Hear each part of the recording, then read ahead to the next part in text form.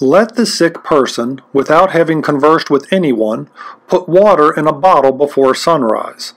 Close it up tight and immediately put it in some sort of box or chest. Lock it and stop up the keyhole. The key must be carried in one of the pockets for 3 days, as nobody dare have it except the person who puts the bottle with the water in the chest or the box.